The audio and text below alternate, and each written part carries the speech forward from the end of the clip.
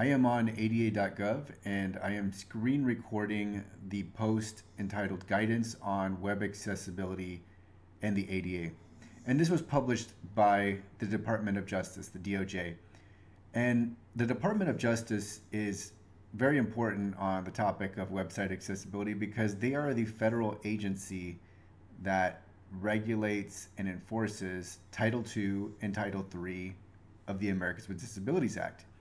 And as everyone knows, most litigation surrounding website accessibility is coming in under Title III of the Americans with Disabilities Act and other anti-discrimination laws that run in parallel with Title III.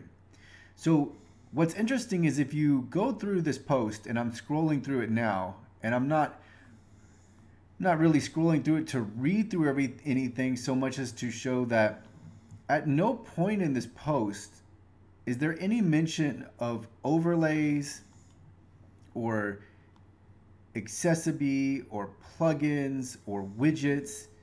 And the one section you would think that there would be any note of that is the resources section at the very end. And so I've stopped the screen recording on that resources section, and we see 5 bullet points: 18F Accessibility Guide, digital.gov, Section 508 Information and Communication Technology Accessibility Standards, Section 508.gov, and the Web Content Accessibility Guidelines, WCAG.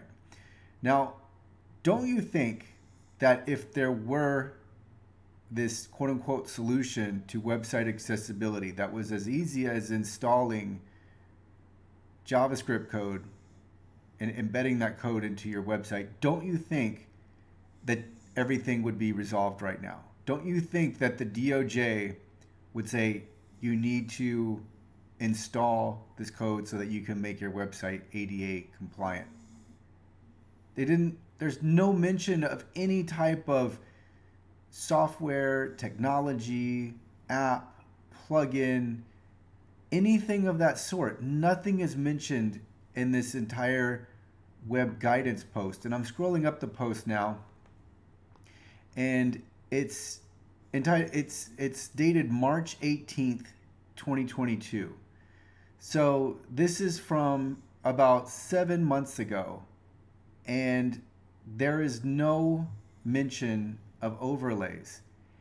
And one would think that if there truly were this, this simple installation that could make a website accessible, meaningfully accessible, / ADA compliant, that the DOJ would have mentioned it. And maybe they don't mention any company specifically, but they would make mention of such technology. So when you're considering one of these overlay options, keep this in mind. And I will link this post below so that you can read the guidance from the DOJ themselves.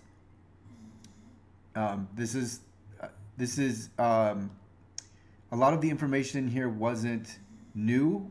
I think what was the most significant was the DOJ provided concrete examples of what could be a website accessibility barrier.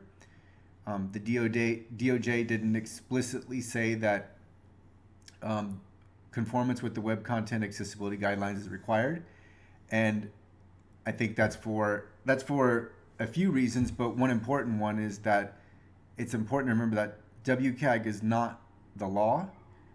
It may be incorporated into the law at certain times, but perfect conformance with the Web Content Accessibility Guidelines is not necessary for meaningful access. So I'll provide a link to this below, but this is the very fact that overlays were omitted from this post, and they've been around for years, but the very fact that they were